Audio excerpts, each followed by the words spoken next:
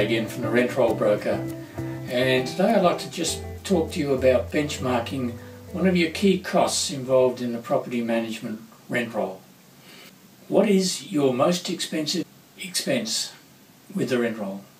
It has to be your staff. Staff would traditionally make up 40 to 50%, and on smaller agencies sometimes more than 50% of the expense.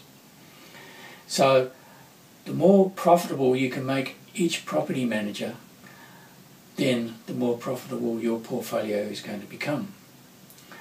So today's subject is benchmarking your key cost.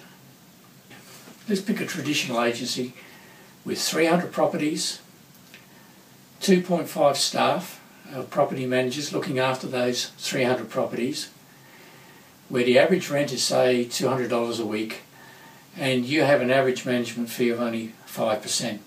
So you've been building your portfolio by buying the market, as we say. On those figures, your income is going to be just over $200,000 a year, which means that your 2.5 property managers are averaging an income of $87,000 each per annum. So if you have a cost of $45,000 per property manager, then that is costing you 51.5% of your management fee income.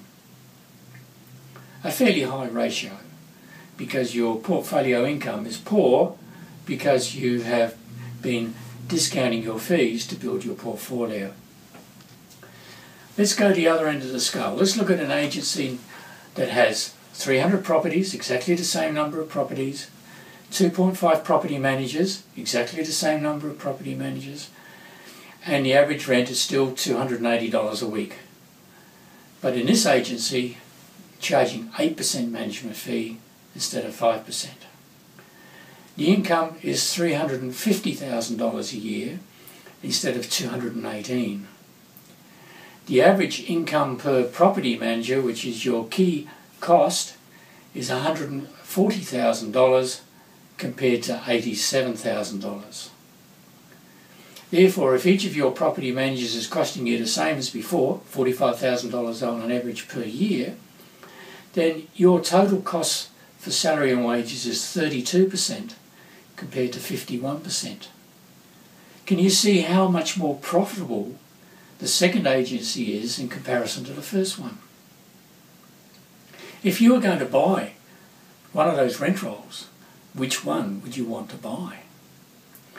An agency with $218,000 worth of management fee income, or an agency with $350,000 worth of income? I know which one I'd be buying.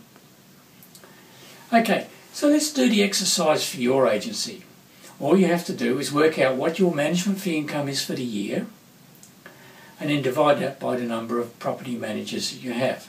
A very simple exercise, and yet it will show you how strong your agency is. Anything over $100,000 a year income per property manager means you're doing quite well. And if you can get up around that $130,000, $140,000, you're doing very well. If you're only bringing in $80,000 or $90,000 a year, then you need to do some homework and work on what you can do to maximise your fee income. And it may mean increasing management fees, introducing ancillary income fees. Whatever you can do, you need to lift your performance and lift the income for your business. Because at the end of the day, that is what is going to be saleable, and the more profitable, the more attractive, the more saleable, and the better the price you're going to achieve.